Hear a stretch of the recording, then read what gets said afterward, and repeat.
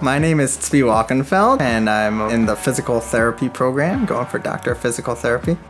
I love being hands-on, teaching people how to maximize their outcomes from their surgeries and then enjoy life and make it better for them through certain actions. You just see it culminates into this huge change in someone's life. I went to Lander College for Men for undergrad. It was amazing. I made so many friends and connections with teachers, professors. The reason I was looking forward to going from undergrad to Touro grad school is because I had all those relationships with the professors. And then in terms of Yom Tovim, Jewish holidays, in terms of spring break, winter break, and vacation times, it's amazing how they work in order to accommodate.